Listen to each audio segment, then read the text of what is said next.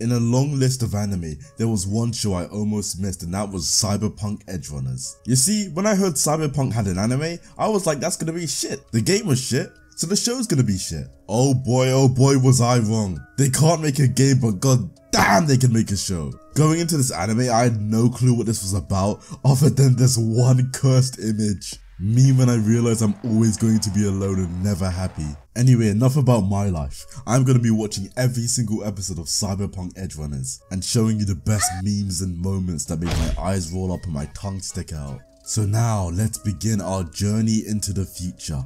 So it starts off guns blazing. Bro is just killing everyone. Someone must have told him that Makima isn't the best waifu. Then my guy just taps into the speed force like he's Barry Allen and just starts putting bullets in each police officer's head. Then some goons pull up and oh my god, they're using Itadori's secret technique.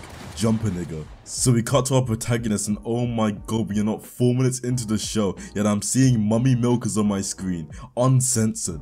The hell? Why is my man running like that? So our boy David makes it to school and he's too broke to buy the VR headset he needs, so he makes his own one and it fucks up the system. The principal was gonna expel him, but his mum begged because this is his only chance at success. So his mum's like, yo, I know those people are rich snobby assholes, but please stay in school for me, David. And while she's giving her pep talk, some niggas just start shooting through their window. Things start to get chaotic like a Discord mod convention. So they end up crashing their car. David wakes up and he starts freaking out, but then the ambulance appears and he thinks he's saved. Then the ambulance staff is like, yo, these niggas broke, fuck these niggas, and then they just leave. So David's at the hospital and his mum's in a coma but her condition is improving, so he goes home and he finds his military grade tech. So even with his mum in that condition, David still goes to school because his mum would have wanted it. And when he gets there, some guy just starts ruthlessly bullying him. He's like, yo, your mum's a little dirty slut. How the fuck did she get the money to bring you up in here? I'd prefer if you dropped out because I don't like brokies being in this school. So the bully turns on his martial arts tech and he just starts beating the fuck out of David. I've never seen an ass whipping like this. And I have African parents. So after that supreme beating, he goes to the hospital and it turns out his mum's dead. And he doesn't have the money to throw a funeral, so he just burned the bitch. So with life getting super tense and getting a stretch for us watching a My Hero Academia fan do those cringe dances, he decides to put the fucking military gear inside of him. The doc's like, yo, you can't have that military gear. Putting that inside of you is going to kill you. You don't have the brains or the muscle for that shit. And David's like, oh wow, I didn't remember asking. Then the doc's like, when you come back screaming in agonizing pain, I want you to know that I told you so. They start the procedure and oh my god, that looks so painful. Almost as painful as that one time I watched 60 episodes of Naruto. I was just waiting for it to get good. It never did. So David's first stop with his new upgrade is the bully from before. And Jesus Christ, the punch he hit him with. He hit him with the My Hero Academia Deku plus Ultra fucking 100% punch, bro. After that Doomfist level punch, he ends up going back home on the train and some girl is stealing gear from people. But she tries to steal from him, but he's like, nah nigga. So because they're both broke, they end up working together and trying to steal everything more efficiently. But all of that speeding around has got David fucked up. So bro is on his way to the hospital, but the paramedic realizes he has military gear on him, so she wants to steal it. And damn, I have not seen crazy in a long time in anime, but she is pushing the boundaries. So they end up going back to her place and they go on a date in VR. But mid-date, some niggas pull up and they're like, yo, you stole my military grade shit, and she double-crossed him. So it turns out his deceased mom used to work for them, so they end up giving him a chance to become a new cyberpunk, to join their crew. David's on his first job trying to prove himself. They're trying to steal some data from some guy's car, but the guy ends up leaving the pub early, so they need a distraction. And what the hell? Where is her hands? If that's a distraction, then I need to be distracted 24/7. But he still makes it to his car in time, and these guys are just still in there, so their only option is to drive away. David's like, yo, I have no idea how to drive, and the nigga's like, it's time to learn. How does he crash into both beams? I think that takes more skill than driving. So they think they escape, but some bounty hunter comes after them. So they start hard fighting, but David's about to die, but Maine pulls up and hits him with a one shot. So everyone starts celebrating because of their last job. And deadass, the guy from Breaking Bad, Gus Fring, pulls up. Like, I'm not even joking, he's the voice actor for this guy. It's so weird. And the Gus guy's like, what the hell? I told you to sneakily steal the data, not steal the entire car, you dumbass. If you mess up again, there will be consequences. And he just leaves. The principal calls David and he's like, I know you got expelled for punching that guy, but we would like to re-enroll you back into the school. And David's like, you know what? Fuck school. So now David's actually in the crew, just like I'm inside of your mother. He ends up going to Rebecca's house and look how she opens the door, most sane Ohio resident.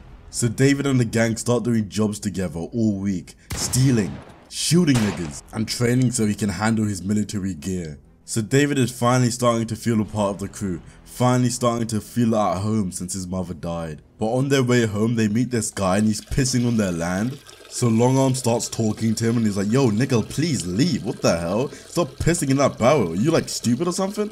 But then his brains get splattered.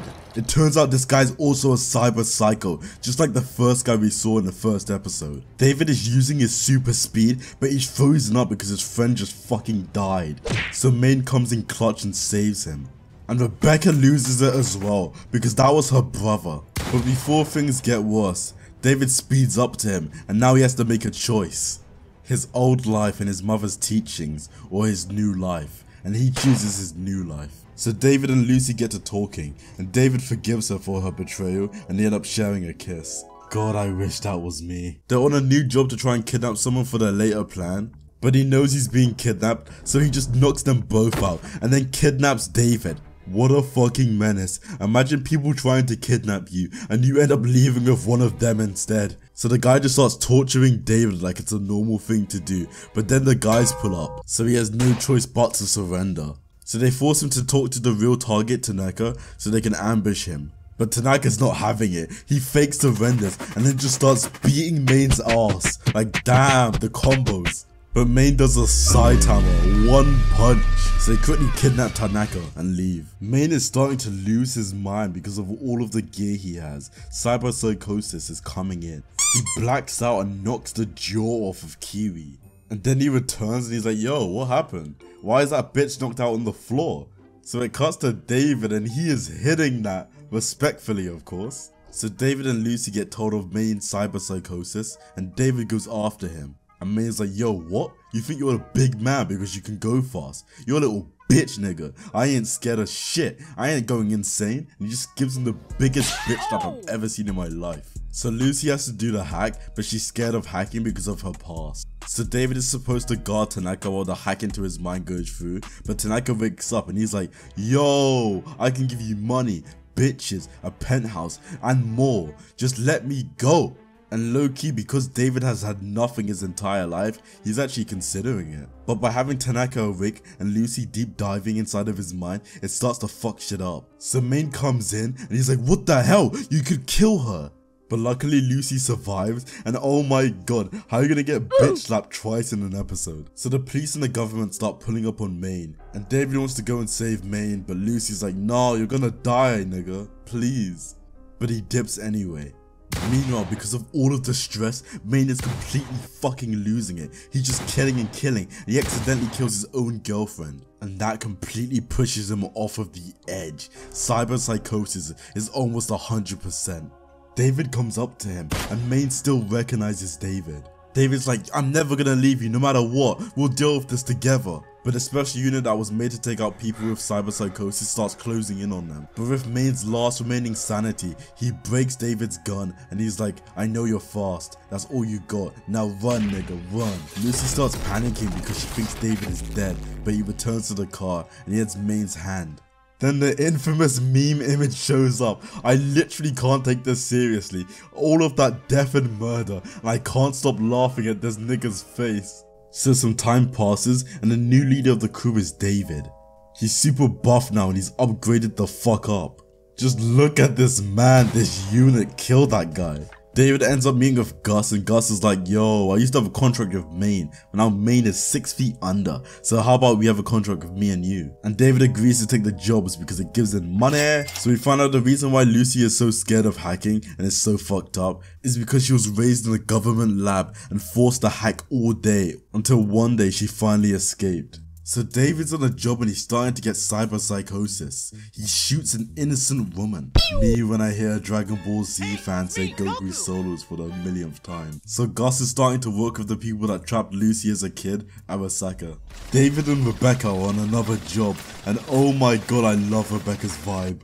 David starts spacing out in the middle of the battle, just like me when I'm watching One Piece and they take 5-minute breaks between punches. But luckily Rebecca's there and she starts shooting this bitch and the bitch is spinning. So disrespectful, the first shot killed her. David can't stop thinking about the innocent woman he killed. He ends up collapsing because of how stressful it is. So the doc's like, you dopey dumbass dunce, I told you to stop getting gear, you little imbecile. But David's addicted to the gear/chrome, he can't stop. David starts going psycho again and he grabs Doc off of his feet. And the doc's like, if you take these pills, then you're gonna go off the edge, you're gonna go insane. Lucy's like, you need to stop with this gear shit bro, you're gonna die. David keeps telling himself that he's special because he could handle that military gear tech when he was a child. Lucy goes off on her own little job and she gets ambushed by Kiwi. Kiwi betrayed the gang. So Gus and Arasaka want to test David's capabilities, so Gus sends David and the gang on an impossible mission. And it's an absolute bloodbath. David and everyone is just killing and killing and killing. And guess what? More killing. Then they send in an army, the big guns. But Gus left an upgraded suit to see if David could handle it. Either David goes in the suit and goes insane, or they die to the army of mercenaries. David chooses to jack up in the suit and Rebecca is begging him not to. And Kiwi's up to her devious ways again, betraying the gang yet again. David looks up into the suit and he still hasn't gone full psycho. David is just a metalhead drugged up goon who just won't stop killing now. He's going down the same path Maine did. So with the last of David's sanity, he's going after Lucy to try and save her from Gus. Get the drugs, Jesse. Jesse, drugs. Talking about drugs, the drugs that David has been taking have stopped working. Bro is absolutely losing his mind. He's hallucinating worse than a Bleach fan that says that it's going to be the best in the big three once it returns. Kiwi ends up meeting Gus for her payment and he betrays her. Things aren't going to plan for Arasaka.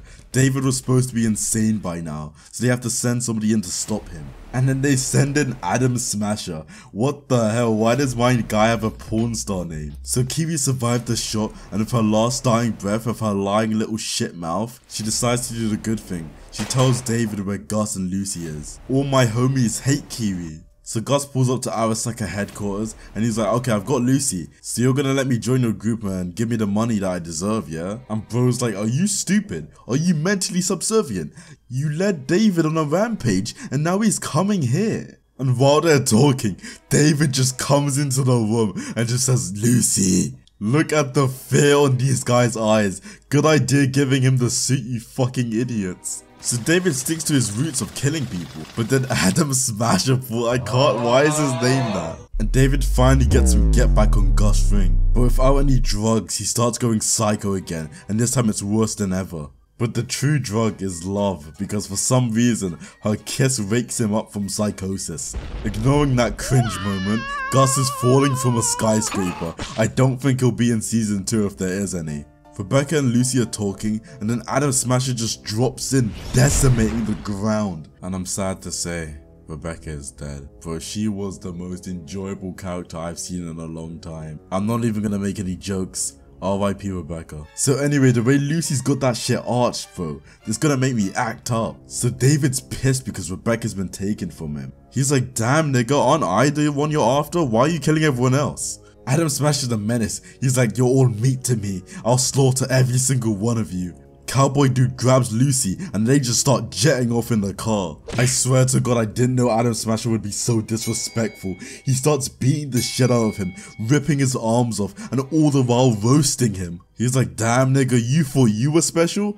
This is what special looks like. This is what perfection looks like. Don't make me laugh. So Lucy's like, please go back, save my senpai. And his obvious answer is no, I don't want to die. Then David just starts laughing and the Smasher's like, maybe you would prove an interesting specimen. But David's like, nah, I reject that idea, fuck you pussy. And then Smasher aims the gun at his head and then...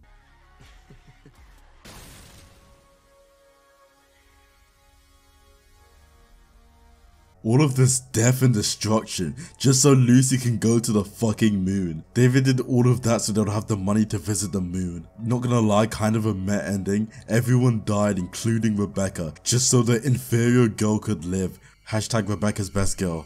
So that was Cyberpunk Edgerunners. That was extremely depressing. I thought it would have a happier ending, but no. I'm gonna go cry in my sheets. Which is normal for me. I always cry in my sheets. Anyway, if you did enjoy the video, please make sure to like and subscribe for more content like this, because I will keep spitting it out like I am a conveyor belt. I don't know what that means, but yeah, see ya.